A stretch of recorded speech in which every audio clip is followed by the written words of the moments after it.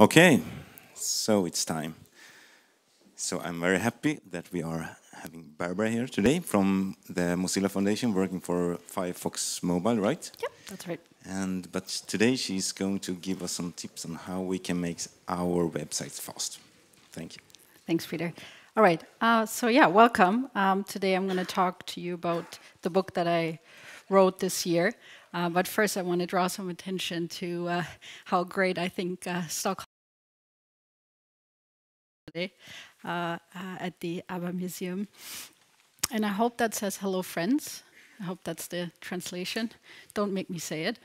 Only after a few beers, maybe tonight. A big thing is I want to kind of point out that we have a disclaimer here. So what I will be doing today is probably I will say a lot about, well, you can read more about in this book. And why is that? Well, because I want to make the big bucks, right? That's why I'm here. I want to sell the book to all of you guys. No, joke aside.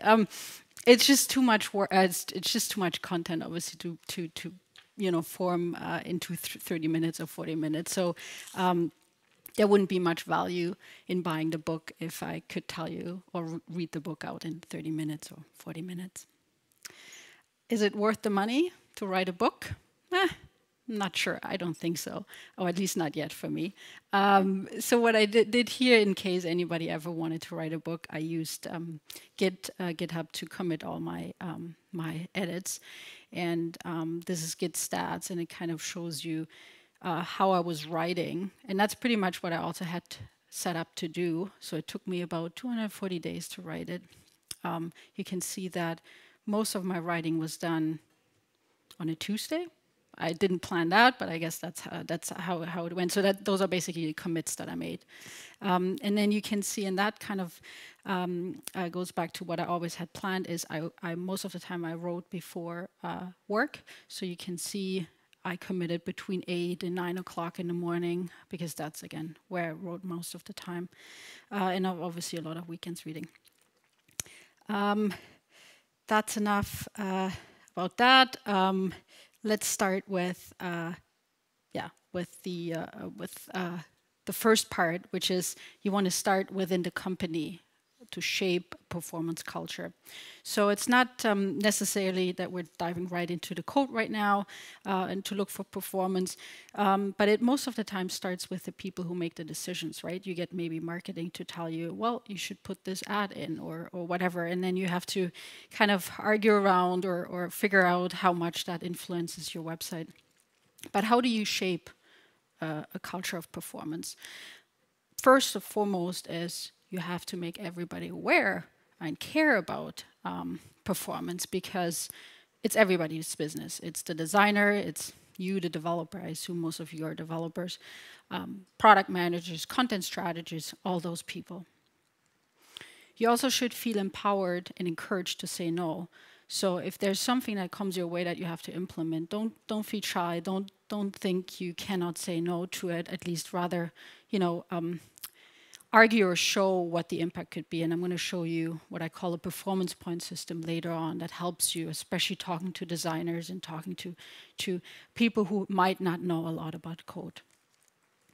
And of course, once you've actually gone to a point where you've made some progress and some success, celebrate it. Etsy, textbook example for pushing and forming performance of culture.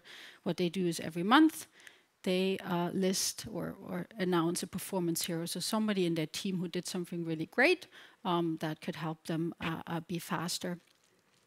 They also sell performance hero stickers on their Etsy page as well. And what I really like is they're very transparent. And that's not only good for all of us to see what they're doing, but also for them, because you have some sort of a guarantee to quarterly bring out a report that says, hey, we've gotten faster. So it's a very good focus and a very good idea of, as I said, not only getting your stuff done inside, but also being responsible for the public to show that. The magic formula in my mind is performance is perception and respect. So perception is not really what we can change, because we all have a very subjective perception of speed and the world that we live in. But we can control respect, I find. Because the greater respect you show to your customer or to your users, the more likely they experience satisfaction and are happy. So show respect to your visitors by avoiding any unnecessary delays to your website. And I believe and I hope each of the websites that you create or deal with, they should have a goal, right? So most of the time you want the user to perform a task on your website. So maybe even start with counting the steps, how long it takes somebody to get the schedule of the train station or put something in a shopping cart. That's a good start as well, and start discussing with your user experience team. And ideally, treat speed as a feature. That's, I think, should be part of our daily lives now. Also optimize from a user's perspective. We all sit probably in offices that have really, really high-speed internet connections, and you load a page and it looks really fast, and you're like, hey, that's great. But look where your users are coming from. They might not have those high-speed internet connections. Use RUM, which is real user monitoring. This is also explained in the book, so here's my first shout out. You should read the book, then you know more about this. And let's start with the first step, which is normally wireframing, right? So you have your designers that wireframe. Let's start with wireframing for performance. So here I'm going to introduce to you the performance point system. Again, this is explained in more detail in the book. Not every designer is a coder, and that's totally fine. They don't have to. So you have to kind of find a way to bridge between those two professions. And I've noticed a lot of the times that you need to make sure that designers understand performance implications. So let's start with this example. This is taken by Web Page Test, a great performance tool that helps you visualize how long it takes for different steps to load on your page. So I took time.com as an example. So this is, a time.com landing page. We have the hero image. We have, some stock ticker. We have some video on the right side, and some ads at the left bottom. Let's reverse this back into a wireframe in our minds and in our brains. So when you slowly go back, that's what I did. So you can see that. We have above the fold, then we have the stock ticker. We have an ad. So I kind of, as I said, reversed this. And then I looked at what kind of things start loading after 3 seconds or, based on that film strip that you saw at the beginning, after 5.7 seconds. So slowly everything comes in that the user can see. And after 7.5 seconds around that time, we're done. So if we look at all those graphical elements that you saw on the page and how they're being loaded, you can kind of guesstimate how long it will take for certain items of those elements to load. And you can correlate that back to the performance impact it has. So what I did here is I kind of tried to separate those elements into low impact, meaning small images, stuff that loads fast, then medium impact, give that points, in this case 2, medium-sized images, simple scripts, and then the bad ones, the high-impact ones, which are large images, third-party scripts, a lot of stuff that you either have influence over or you have to just pay attention to. So as you can see, what I did here, I used a bunch of different shades of gray. So it's not 50 shades of gray, it's just 3 shades of gray. So we have the big image is very large. We have the ad. All that stuff has high impact, so the dark gray. Now what I did is I circled the order in which they're loaded. So this is what you saw at the beginning. You have 1, 2, 3, 4, 5, so all over the place. But you would think certain elements of your page, especially above the fold, are very important to load first, because I assume breaking news, you want specific things of your website to load right away, and not necessarily, the magazine specific, the number 2 here. So with this performance point system in the NPM, you can probably get a better agreement and understanding with your user experience team, what needs to go above the fold, and then prioritize based on that. So here's a suggestion. So you have the menu, which is important because you want your user to browse right away. And then 2 would be your blurb and your image, because again, this is what you want to have the user read right away. And to have more of those exercises, I'm going into that, or I'm going into more detail in the book, so you can read that. Let's now move on to some code and some numbers. So measure first, then optimize, and keep repeating that.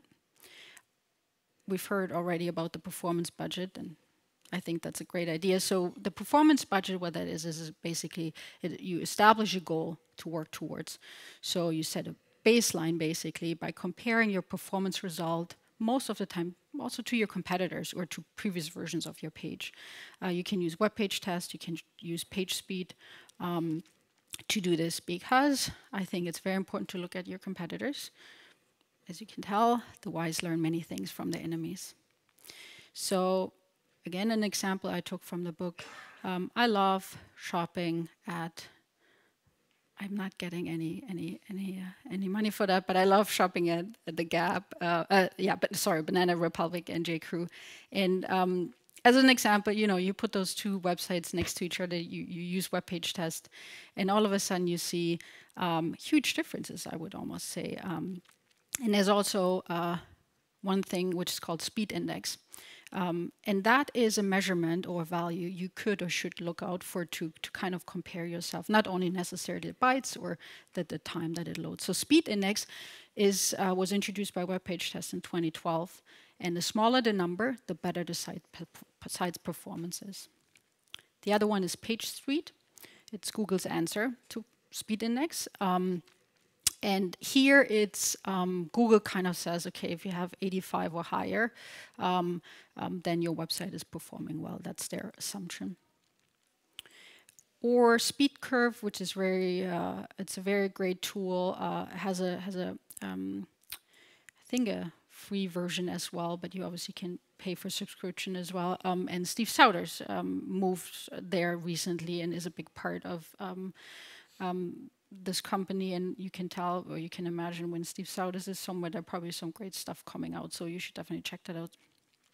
Let's move on to the browser. So we talked about measuring, but it's definitely worth looking also how the browser renders a page. So let's look at this graph here. So rendering. Rendering is the process of displaying the requested content in the browser window. So that's the primary function of the browser. You have HTML, you're parsing the HTML, and that leads to the construction of the DOM, the document object model. And it's a tree structure that describes the elements of the page. And then you have CSS at the bottom, which is render blocking. So the browser needs to load all CSS files prior to rendering the content. And then we have the CSS OM object model. And the browser also has to process the style sheets in order to understand how these elements in the DOM should be displayed. And refer to this, as I mentioned, to this CSS object model. And then JavaScript, which adds basically the power to manipulate and interact with the DOM. And then causing basically the render tree to change. In JavaScript is render blocking. So when used synchronously. So if you use it asynchronously, then you're not blocking the rendering. And I think Tobias had also mentioned stuff about that. And then last but not least is the render tree, or the render tree basically combines the content and style information of the entire visible content on the screen. Then we want to determine the critical rendering path. So we just described the rendering path itself, but it's very important to now look at the critical rendering path and what it is. So the critical rendering path describes the code and resources that are required to render the initial view of the page, or as you can say, the visible part, so everything above the fold. So I'm going to read a few of those slides because I don't want to forget too much. So let's start with number one. So on the left side, you see a very simple HTML sample page where I load, I just say hello friends, and then I have my hero image, and then I have a map that I load. So the browser begins to construct the DOM, and after it receives the HTML, after it has received the HTML, and that's also when the browser actually discovers the link tag, as you can see at the top with the style sheets, and sends that request to retrieve this CSS. And then number 2, the CSS object model can only build when the CSS has arrived, which is why the CSS is render blocking. So the DOM building can't be finished because JavaScript has not been parsed. So let's look at that. Once the CSS arrives, the browser can build the CSS object model, which then unblocks the JavaScript. And now the JavaScript loads, unblocks the DOM to finish. And then the browser will merge the DOM and the CSS in the render tree. And finally, the browser can complete the layout and paint steps. Teaser alert again.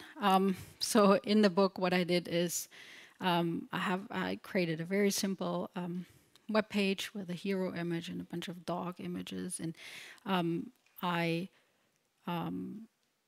kind of try to improve my critical rendering path. And there are amazing bookmarklets out there that help you to look through your page and kind of create CSS, inline CSS that you can then put in at the head of your website, and it improves the load time. And that's what I did. I have here at the top is without the critical rendering path optimization, and at the bottom it's with the critical rendering path optimization. And you can tell speed index already dropped by half. Meaning it's very good because it's a lower number. And look at the start render time, because this is exactly what we wanted to do, right? It's the initial load, it's the critical rendering path. I dropped this to 0.7 seconds. And I think, again, this is not rocket science. I used a bookmarklet to do this. I didn't do much about this. If you don't believe me, you can see how it loads. You see it's way faster. So how do you determine your critical rendering path? So again, what can you do? The page itself is always a critical resource. So keep your HTML as clean as possible. Clean up your DOM by removing any unused elements. They just delay the rendering process. Order matters. Where you put things, don't put third-party features or scripts or web fonts in your critical path. Load only critical assets as early as possible. And then think about the 14 kilobyte rule. Who here has heard of the 14 kilobyte rule? Okay, good. So that means you want to serve the most important content first. And you need to do this within your first round trip that you're doing to the server and back. And we know that only 14 kilobytes of the HTML can be transferred before a new round trip. So you want to put as much as possible in that 14K that you have available. So in order to improve your start rendering time, that's what you have to do. So how can you do this? Focus on the above the fold content first and load other assets afterwards. CSS is critical, as we said. Remove render blocking CSS. The most important styles, especially above the fold, they should go online. Unblock the parser by using attributes such as defer or async for JavaScript scripts, and in general, put the scripts, if possible, at the bottom of the page to avoid render blocking. Next one is reduce bytes. And you can tell by, as I'm going through those chapters of my book or how I focus on certain things, it's kind of, I'm following obviously the rules also that Steve Souders had put out there. So again, this is not super crazy stuff. Minify your page assets, such as HTML and CSS and JavaScript. Biggest optimization results you can get, as also Tobias obviously showed us, by optimizing images.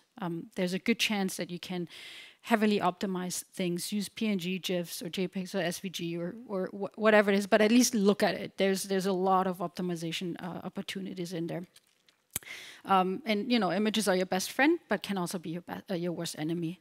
Avoid custom fonts. I'm personally not a big fan of custom fonts, web fonts, because again, they're very heavy and not done properly. They can also very much slow down the rendering time. Use gzip techniques to reduce the file size that is sent over the wire. Yeah, the book also goes into some of the compressions and some examples that I did in comparison, and you can see what might work best for you in certain situation of the image. Reduce HTTP requests, not something you should ignore. Concatenate where applicable. So that means what I think is always important is you should separate the more frequently changed code from the less frequently changed code. Concatenate files based on these criteria. And for certain ones that are not being changed that often, use a very aggressive cache policy, because certain files of your page will most likely not be changed so often. Don't blindly use JavaScript libraries and frameworks. I'm guilty myself. I think it's always very easy to just quickly plug something in and say, yeah, I'll just try it out, and then later on I'm going to change it or optimize it. Most of the time you don't do that. Image sprites, always still something we can do to reduce HTTP requests. Data URIs, I've played around with data URIs as well, and I've seen some great improvements. You have to make sure there are certain criteria you should or you should not be using data URIs, especially when your source file is small, a certain size, you can do that. Fight latency, very important, especially also for mobile, which I'll go into in a second. So latency is the time that it takes for the content to be requested by and send to your browser. And latency can vary. So it is affected by the distance the data has to travel and the medium that it conducts it. So you experience higher latency, particular, as I mentioned, on mobile networks. And why is that? Because the radio of your device needs to first find the closest tower to basically communicate and establish a connection with first. And if the device is idle, it even can take longer. So reduce HTTP requests as much as possible. The highest latency occurs on mobile devices. Reduce the amount of polling on your page. So don't constantly try to fetch new content if it's not really necessary, especially if it's not immediately needed. And the 14 kilobyte rule, send the most important styles down the wire as soon as you can. Remove redirects, because they require another DNS lookup, which takes another few hundred milliseconds. Keep a live header. That is a very good header you can set as well to keep TCP connections open. Offline storage, still probably a little bit, I still find difficult to implement or to use properly. Content delivery networks, that's the CDN can be very helpful to speed up your website as well, because you basically move the requested resources closer to your user, and that's why you also reduce the round trip. And HTTP2, and I think Andy is talking about that later, which is a great improvement of the web, which was formerly called Speedy, and you should definitely check out his talk about that as well. Make friends with the server, or at least have somebody who knows how the server works and how to manage it. gzip is you can use to have uncompressed assets such as HTML and XML, JSON, and CSS. Very easy. There's an HTML boilerplate setup where you can get your server config files are all set up in that HTML boilerplate, which you can find on GitHub as well. And literally what I did here is I just literally add another line in my web server config file, and all of a sudden gzip was enabled. And you can see also here again what a great difference it makes by just adding something small like this to your configuration. So don't miss out those small little opportunities. They give you so much great impact. And cache. So create a solid cache policy. use conditional requests, so content-based or time-based. So depending on what kind of content you show, should be more heavily cached versus content that needs to be fresh. Then time-based also. Certain things, don't change too much. Obviously, the cache doesn't apply to new visitors, so cache only hits when you're a recurring visitor. Here, as an example, also from the book. So this is you can set this up if you don't have all the server rights on your server. You can just create an htaccess file. What I did here is, so I have a horrible WordPress blog, and a lot of the times, all the content changes, as in like blog posts, but for example, my hero image or my style sheets, they probably don't change that much. So what I did here is, I think, I normally write maybe every 2 or 3 months a new blog post. So I could set that main directive 2 months just to be on the safe side. And for example, my uploads, so my images or PDFs that I put in that blog, they rarely change. So I set it to a year. So again, this is just an example. You figure out your policy on your website and assets that you have, how frequently those change. But again, here you see load time, start, render time, speed index, all that stuff improved by just adding a bit of cache intelligence and cache policy to it. Also, you just have to take the time, think about it, set it up, and then it's done. And tame the mobile beast. Be respectful of your users' data, charges on mobile. Unfortunately, we still live in a world of roaming where companies take a lot of money from us if we roam on a different country. So don't make the user pay for your bad performance. That's just not nice. Also think about different mobile strategies. You've probably heard of responsive web designs, the MDOT, scenario. Then REST, responsive web development, server-side components, so you do like a combination of that. Or what I had done in the past also, REST with ESI. ESI is something, it occurs at the edge of your content delivery network, and it's faster than putting the stuff in front of the user. Remember, mobile devices are powered by batteries. So if you have a lot of JavaScript, a lot of big images, it will drain the battery of your users. They might not want to visit your page because they have too much stuff on it, and your competitor's website is, way lighter when it comes to batteries, because we all face the challenge still of our mobile devices not probably lasting a day. Consider offline storage techniques. And also test your mobile experience on real devices. Also something I find, ignore, because we just quickly test again in our office with a high-speed internet. Oh, it looks good, it loads fast. No, not really. Look at the real user monitoring or your data from your users, and see with what kind of bandwidth and connections they come onto your site. And automate your performance routines, which I think is great, and I love it. I've used task runners such as Grunt and Gulp. You probably heard some of them before. Those help you in not worrying too much about certain things, but rather automating them based on looking, through the code.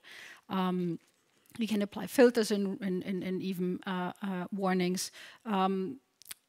eBay has done a great, I think, what did it? Yeah, eBay, they have a continuous integration plugin or a continuous integration tool created that when you do certain things to your web page, such as maybe including third-party scripts, and you're not doing it the proper way, the continuous integration fails and you can't build further. So the continuous integration encouraged the developer to actually fix their issues, also specifically around web performance. And that's what I did as well. So in the book, I'm going through a complete example of having a very dumb website with a lot of bad stuff in it, not optimized images, bad script tags, loading certain things not properly in terms of the rendering path. And when you actually plug in Grunt and let your website build, it optimizes all of this for you, concatenate scripts and all that stuff. And again, here you see without magic and with magic. Obviously, without magic would be the one, the old one. I might have not increased the page speed score so much, but you can see when you start the start render time and the fully loaded time, I improved some stuff there as well. Again, this is not, I didn't have to manually do anything. I just let it run, a tool run on my website to improve that. Avoid the yo-yo effect, which is basically, right, you lose weight and then you gain it right back, and that's a very common thing of especially diets. So I kind of see that the same happening for web performance as well and big bloated websites. And in order to avoid that, you should constantly measure and monitor your stuff. I had the pleasure, or maybe not pleasure, when I was working at the CBC, the Canadian Broadcasting Corporation, we had this happening where everything was going smoothly. We had like 5 or 6 seconds load time on the mobile website, and then all of a sudden there was a spike, and we encountered, I think, 10 seconds of load time. So we got a warning, and then we investigated, and thankfully we were able to pick that up very quickly and find the error, remove the error, and everything was good. So if we hadn't had those warning mechanisms in there, we probably wouldn't have had the chance, and we would have gained that weight back. All right, and I think this is kind of, I want to leave you with a quote that Larry Page, so one of Google's founders, said, and I think if you kind of use that every day when you build websites to think about that, I think it gives you good inspiration and encouragement to get faster.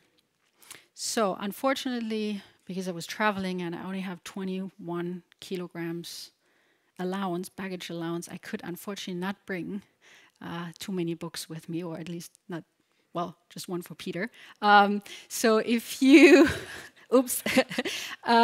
So if you wanna, and I apologize that I couldn't really bring any books. So there is a $25 off ebook discount that you can apply. So if you're interested in the book, and if you want to buy it, and that's the last sales pitch that I'm making today, you can go to Lean Websites, bbinto.me, and you can order it from there. That's it.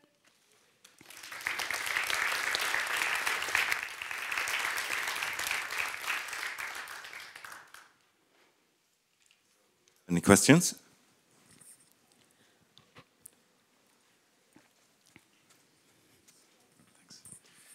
Is Mozilla eating its own dog food? So is Mozilla keeping its websites fast and lean?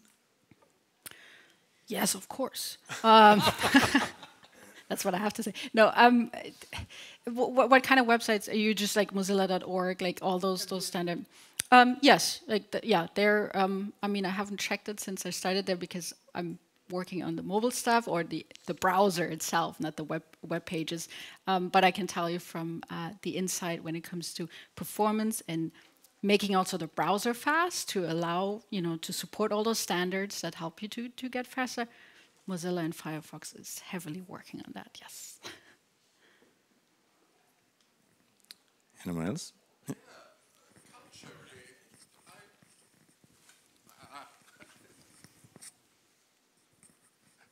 Culture, I always think culture is hard when I'm a consultant, I come into a project, nobody speaks about this, everything is really bad. How long does it take to get people to get it, to actually work for it?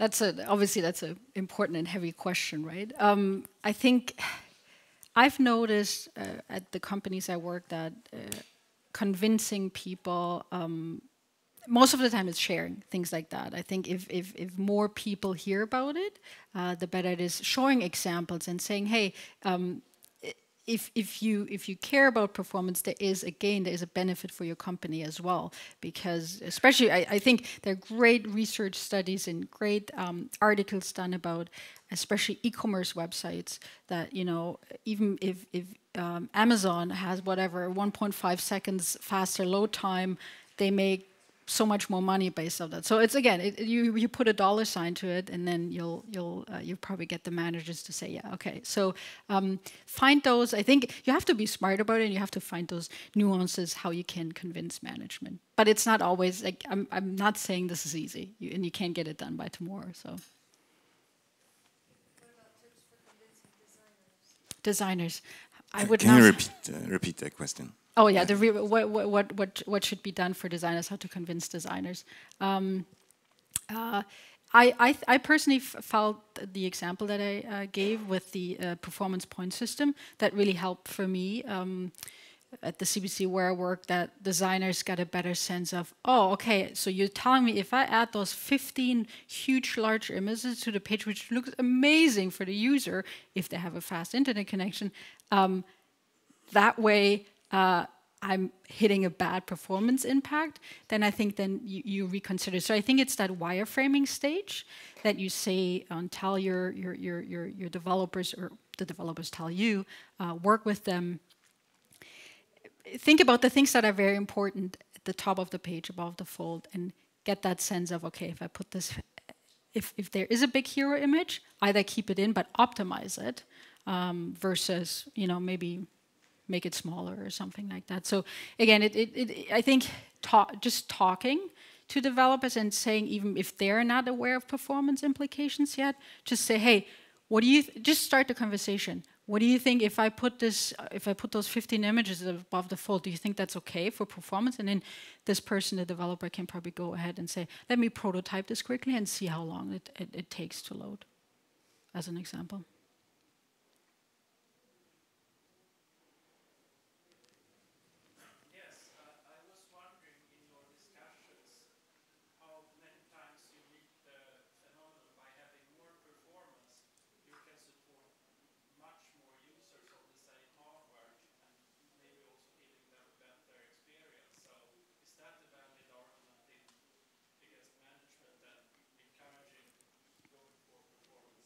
Yeah, definitely. So the question was, or the comment was, if you have a more performant website, automatically your server load and your all costs that are related to even hosting a website will go slower. So of course that's a good argument to have with a manager as well.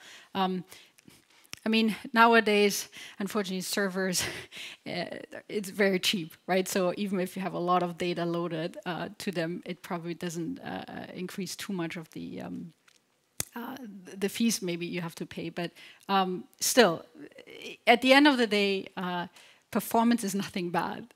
Being faster is always better.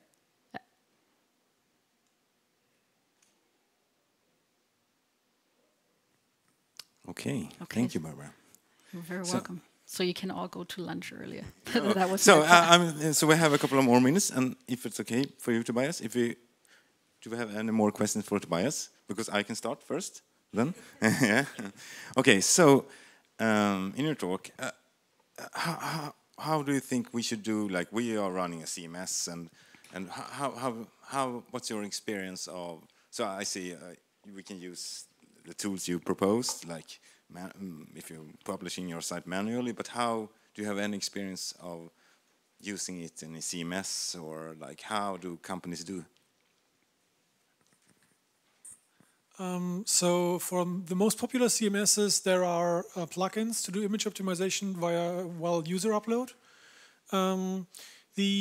The biggest issue that people have with image optimization tools is that they're not instant. So I've seen lots of tools being dissed because they're not fast enough. So they take a couple of seconds to process, and then users complain, "Oh, well, I can't show the image instantly after it's being optimized." But the thing is, all you have to think about is an asynchronous queue in that case. So when an editor or somebody in a CMS uploads an image, just put that into an asynchronous queue. Put that on another machine which can do the optimization for the editor. Show them the unoptimized image for their session. They don't really care. It's just the editor review. They're not a user to be converted. And then just show them the image they uploaded uncompressed, because they can work with it now. But then when the image is optimized from the queue, replace it in the background. So that's nothing an editor needs to be exposed to. Forcing your editors to optimize your images manually, for example, that never works out. It's always the human. The human is always the error in the thing. So I'm always going for optimization. but make it undetectable. So don't make a user wait with the spinner for an image to optimize, but just give them a good user experience of, yay, I've uploaded this image, now I can continue working, because they're not they don't want to, the task is not uploading an image, the task is edit content. So you have to give them the good user experience that the image is there and the upload is successful, give them a nice green checkbox, but at the background have an asynchronous queue that does the work for them so that everybody but the sysadmin can forget about the process being there. Thanks. Anyone else?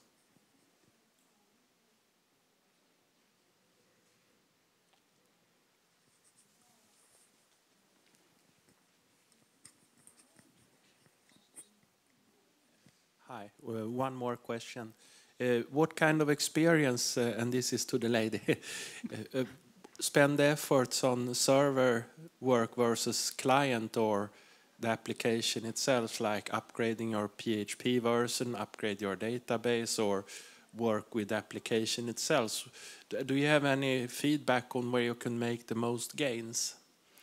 I'm not a server person, so I know that you can do a lot on the server to optimize, even the little few examples that I gave you. So I think most of the stuff that I was focusing on was front end. So anything obviously from, hitting the browser to rendering for the client. But yeah, I think I'm sure that there are database queries that you can optimize. I'm sure that there is, I guess, certain PHP versions that you can install and load. But yeah, I don't think I'm the expert in giving you a lot of advice there. Okay, thank you. Welcome.